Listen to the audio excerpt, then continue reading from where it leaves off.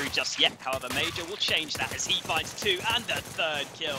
Maj3r just goes huge from quad, leaving only Exist left alive with the P250.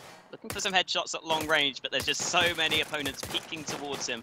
I don't think there's going to be any real chance for him at this point. He ends up going down.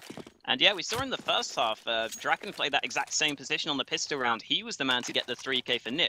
This time, it's the other way round. Space Soldiers get the triple kill. Maj3r takes a page out of his book.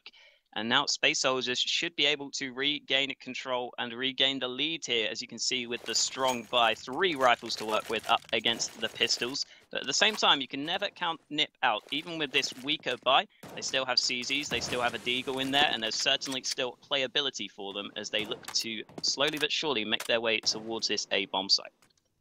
If they do hit the A-bomb site, I'm really hoping that this time they do check quad and they do clear out MBK corner, because that's the one thing that they didn't do. And in this case,